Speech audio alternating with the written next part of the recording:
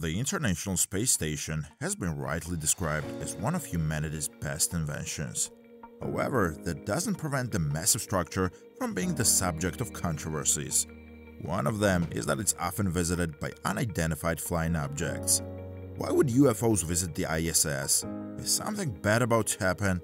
And why the cover-up by the government? So, if you're ready to embark on this interstellar adventure with us, go ahead and hit that subscribe button and tap the notification bell. We love connecting with fellow space enthusiasts like you. Your thoughts, questions, and speculations fuel our mission to bring you the most captivating space-related content. Join us as we deep dive into how NASA has just detected something massive docked on the International Space Station. The International Space Station is a massive spacecraft that orbits the Earth. It serves as a residence for astronaut and cosmonaut crews. The space station also serves as one-of-a-kind science laboratory. Several nations collaborated to build and operate the space station. It contains components assembled in space by astronauts and orbits the Earth at an altitude of about 250 miles. It has a top speed of 17,500 miles per hour, allowing it to orbit the Earth every 90 minutes. NASA is learning more about living and working in space by using the space station. These lessons will allow humans to travel further into space than ever before.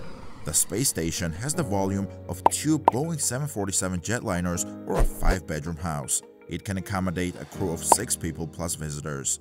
On Earth, the space station would weigh nearly 1 million pounds. The station covers the area of a football field, including the end zones, as measured from the edges of itself. Laboratory modules from the United States, Russia, Japan, and Europe are included. The space station has many other components beside the laboratories where astronauts conduct scientific research. The first Russian modules included the basic systems required to run the space station. They also provided crew members with living quarters. Nodes are modules that connect various parts of the station.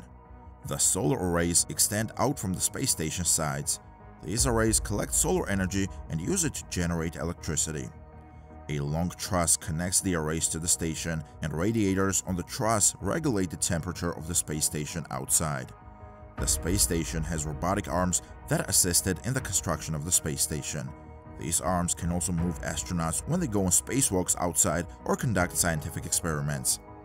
Spacewalks are possible via airlocks that open to the outside, and other spacecraft can connect to the station via docking ports. Ports are where crews and visitors arrive. And it's the ports that have become the center of attention recently because of strange things happening at the ISS. The ports have welcomed something much more mysterious than new crews and human visitors.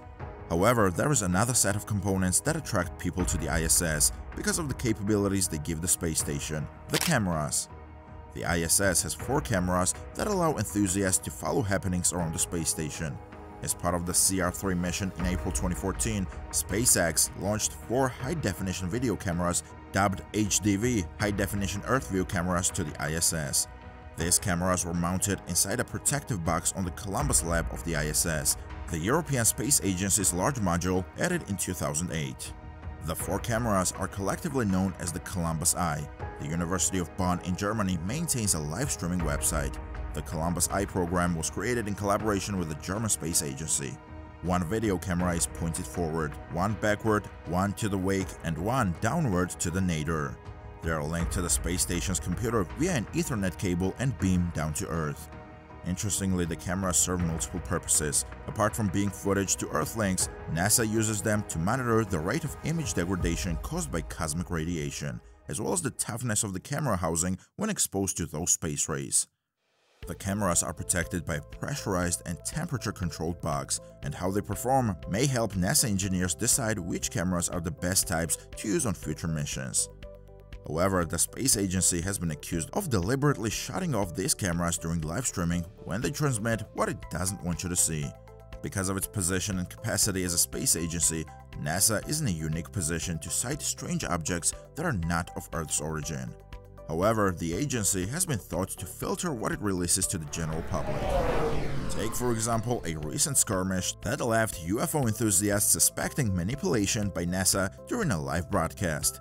A video clip shows an object entering Earth's atmosphere before NASA's live feed from the International Space Station abruptly cuts out.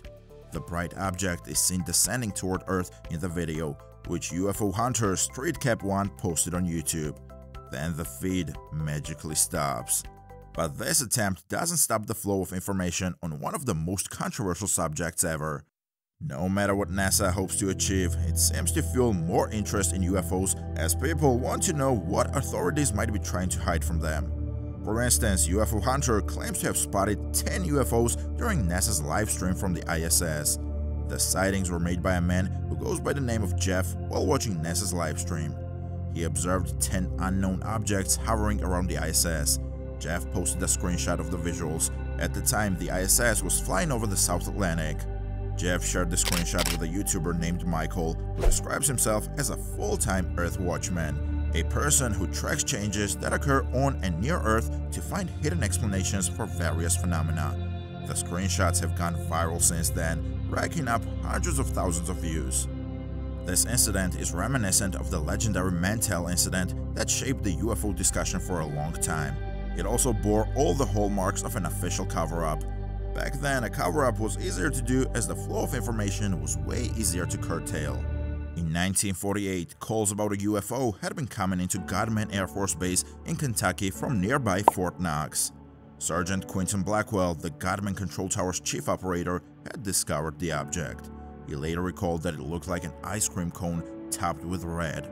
The tower crew summoned Captain Gary Carter, the operations officer, who then called the commanding officer, Colonel Guy Hicks. 4 F-51D fighter jets approached Godman on their way from Marietta AFB to Standiford AFB. The Godman Tower requested Captain Mantell's flight to investigate the object. Mantell agreed and began to climb, accompanied by 2 other Mustangs. The 4th, running out of fuel, continued on to Standiford. Mantell reported at 14,000 feet, quote, "The object is directly ahead of me and above me, now moving at about half my speed." 2 of the Mustangs abandoned the chase due to low oxygen levels. Mantell, on the other hand, persisted. About an hour later, some of the tower crew heard Mantell say, quote, "It appears to be a metallic object or possible sound reflections from a metallic object, and it's enormous in size. I'm still climbing. The object is above and ahead of me, moving up to my or faster speed. I'm attempting to close for a better look." Further messages from the pilot were garbled, and contact was lost shortly thereafter. The Godman Tower also lost sight of the UFO. That was the last time they heard from Mantell. Attempts have been made to explain away the Mantell incident. For instance, claims were made that the object Mantell saw was the planet Venus. While Venus is frequently misidentified as a UFO, it appears unlikely in this case. Another theory suggested that the object was a weather balloon. However, given Mantell's description, a typical weather balloon appears to be far too small. Besides, Mantell was too experienced not to know when he was looking at a planet or a weather balloon. Another possibility was that the object was a sun dog, a kind of optical illusion. Sun dogs, also known as parhelia, are caused by sunlight being reflected off ice crystals high in the sky. They can take the form of a large bright object. This theory holds no water, however, because the object was seen from several different directions, and a sun dog is dependent on the viewer, the ice, and the sun being in specific positions relative to one another. Nevertheless, the attention the Mantell incident caused was enough to get the authorities involved, and soon thereafter, Project Blue Book was born. With the aim of convincing the public that flying saucers could be explained, after numerous UFO sightings during the Cold War era, the Air Force established Project Blue Book in 1952 to explain away or debunk as many reports as possible. It was supposed to mitigate potential panic and shield the public from a genuine national security problem, and apparently technological phenomenon that was beyond human control and was not Russian but represented an unfathomable potential threat. Behind the scenes, however, authorities faced a sobering reality. Well-documented UFO encounters involved multiple trained observers, radar data, photographs, ground marks, and physical effects on airplanes. This made it difficult to simply dismiss UFOs as pseudoscience or trivial. And what was the outcome of Project Blue Book? The Air Force Director of Intelligence, Major General John Sanford, announced that between 1,000 and 2,000 reports had been analyzed, with the majority of them explained. However, he admitted, quote, "A certain percentage have been made by credible observers of relatively incredible things.